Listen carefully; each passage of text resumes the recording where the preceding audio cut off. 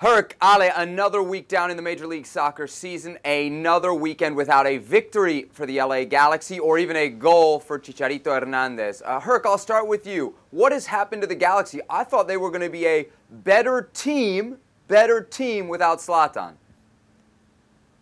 They are a better team. They're just not really putting up those better results. You saw against Houston, defensively they were better. The better team structure, better team shape, but they're not creating these opportunities. And when you have a player like Zlatan Ibrahimovic, you can pretty much just give it to him, and he's so physically imposing that it can create something out of nothing. That's not Chicharito Hernandez. He's never been the player who's going to really help you construct the goal. He's going to finish that play.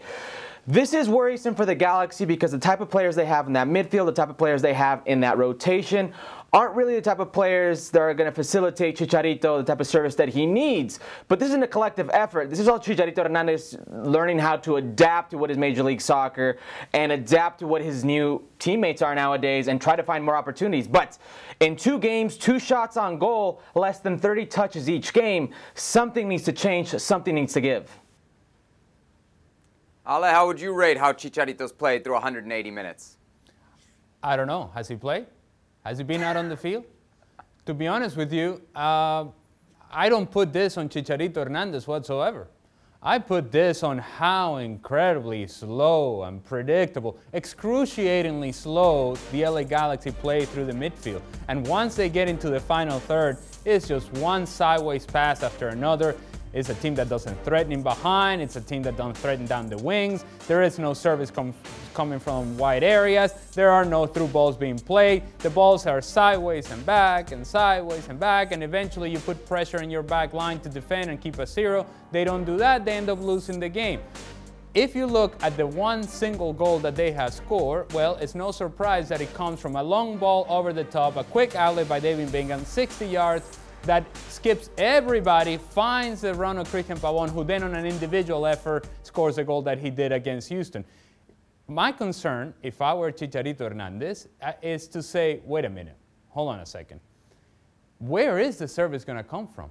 Because if you're depending on me to get a hold of the ball, turn, do a couple of step overs, dribble 2 guys, and then score a goal myself, we're not going to score goals. This is not what I do. It's not what I did at my very best. At the top, at the pinnacle of my career, I wasn't doing that. And so to expect that from Chicharito, it's not going to happen. And so it really is a question to the rest of the group that is supposed to provide the service, and really to Guillermo Barros Schelotto as well, in saying, okay, how do we set up a team that, yes, can have a better structure defensively, but let's not sacrifice our ability to create chances. They just haven't created enough chances. It's not like Chicharito Hernandez is missing open goals. That's not happening, and that's really concerning. If you came to me and said, you know what, they've created 5 quality chances for him and he's missed all of those, I would say, well, Chicharito, there's a problem with confidence. We can address that, if you will. But how do we address the fact that there aren't even chances being put out on the field for Chicharito Hernandez or for anybody else in the LA Galaxy? I get it. Nobody wants to blame Chicharito, but we got to blame somebody here. Herc, who is more responsible for this lack of service to Chicharito? The guys on the field with him or the manager in charge? I'd say it's a little bit more of management. Who put those players on the field? Who constructed this team? Alejandro's right about how predictable they are and how slow they are in transition. If you look at the players who actually have the ability to beat somebody 1v1 and provide that service, there's probably one on that team, and it's Christian Pavon. The rest of the players will play well within lines and probably combine and construct in the final third, but not necessarily to the play that suits Chicharito Hernandez. Now, I do see service coming from wide areas, but when Chicharito Hernandez is the only guy in the box that maybe threatens, with the type of players defensively and the size of this league that they have, Alexander Katai on one end and Christian Pavon on the other end aren't necessarily tiptoeing that line within the box and helping out with the movement, so something has to give. And with every team that I've ever seen that's been successful offensively, Major League Soccer, when you have that type of service, there's usually more than one player in that box. There's usually more than one player threatening. Alejandro's very right about why he says this team's very predictable. Now, that's on Guillermo Barros Schelotto, and that's on Dennis de Close. You can't construct a team around Chicharito Hernandez without service.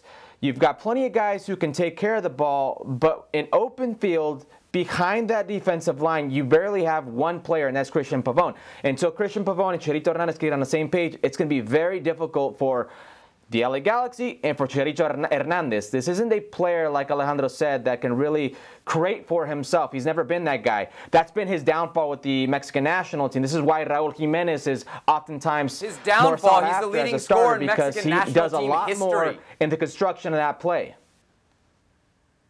If I can just say for a second, right?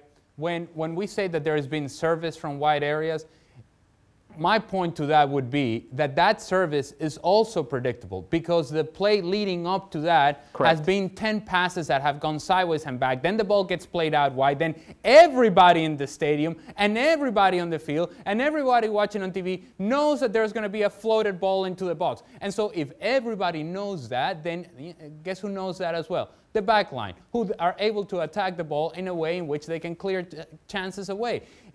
The LA Galaxy right now are not a good team. They are not. And this is regardless of whether Chicharito Hernandez is out on the field or not. What we are finding out, if people didn't know this from before and maybe they need a reminder, is that Zlatan Ibrahimovic was and is a generational talent. And so when you give the ball to a generational talent, he can do away with a lot of the shortcomings that you had offensively as a team. He could do that even at his advanced age, and he could do that because he is that special. Chicharito is not that player. If you had that expectation that this is what Chicharito was going to be for the LA Galaxy, you were wrong from the very beginning. It's a different standard of player, it's a different player, and it's a player that needs others around him to provide him with enough service so that he can score the goals and do the job that he's very good at doing.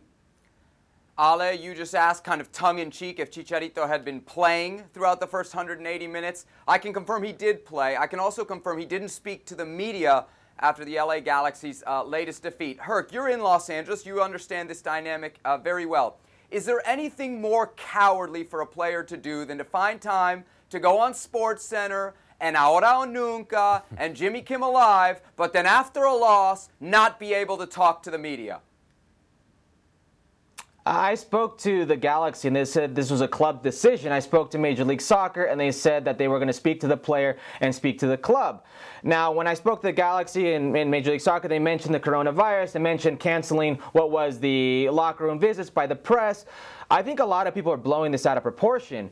I mean, he's been made available every day after practice. This is the one time he missed, and the Galaxy says club decision. I get what you're trying to do, Seb. I really do, because that's your style. Not to the 50 people that showed up to talk to him. Come on, Seb, because he didn't show up for a presser? He's only here for the 50 people that show up every game. He doesn't show up for a presser, and you're up in arms? Is this what we're doing? This is what you want to be? This is really what you want to go after?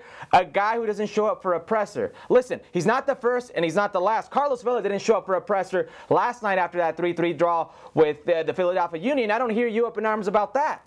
You're right. Major League Soccer doesn't need attention. You're right. Major League Soccer doesn't need any attention from its stars. But he didn't show up to a presser. He didn't show up to a presser. Get over it. I think a lot of people in the press need to sit back and relax. This is 2 games. It's 1 presser. Now, if there is a trend continuing, then it's cause for alarm. There was a trend last year with Carlos Vela. You can't go crazy after 2 games, 1 presser. No. LeBron James agreed to more pregame interviews last year than Carlos Vela. Are we talking about LeBron James now? That's a problem. Ale, big deal or not? Are we talking about LeBron James now with Chicharito Hernandez? Hey, what does this come to? Seb, you got to calm down, bro.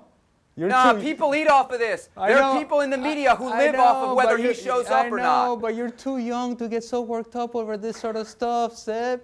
All right, you got to let it go, man.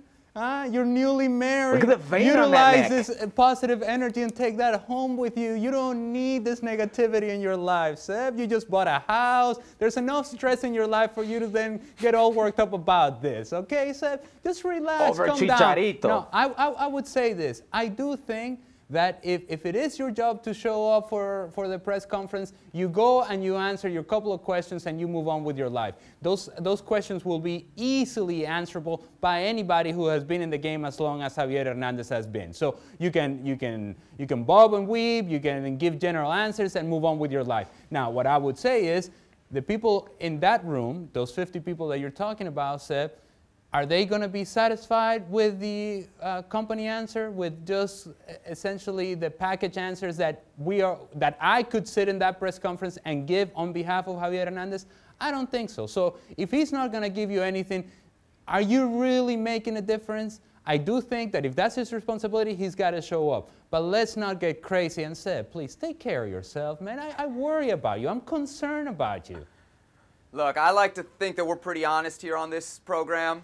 You saying you worry about me, Ale, is the least honest thing I've heard in quite some time. We'll see if the LA Galaxy can turn Well, you're it right around. about that. They've got a nice reprieve this weekend as they head to Fort Lauderdale to face Inter Miami. Well, thank you very much for watching ESPN on YouTube. For more sports highlights and analysis, be sure to download the ESPN app. And for live streaming, premium content, and let's not forget as well, ESPN FC 7 days a week, subscribe to ESPN+.